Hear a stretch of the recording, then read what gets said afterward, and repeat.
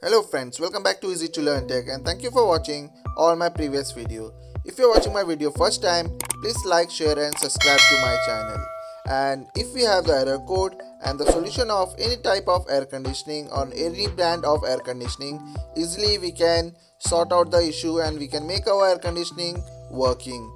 Today we are going to talk specially about LG air conditioning error code C1 or Ch1.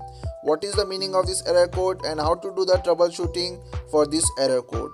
Without wasting our time, let's see the error code C1 or Ch1 and try to solve the issue and make our air conditioning working. When you see error C1 or Ch1, it means indoor temperature sensor faulty. First of all, you have to check your indoor sensor, which is just attached out in front of our coil with a black wire and black insulation. That is called indoor temperature sensor. When you find this error, you have to check the indoor sensor resistance if it is perfect or not. If the indoor resistance is not perfect, then you have to change the sensor, and if the resistance is perfect and you are getting the proper resistance, and again if it is showing the same error, then you have to change the indoor PCB and your unit will be in working condition.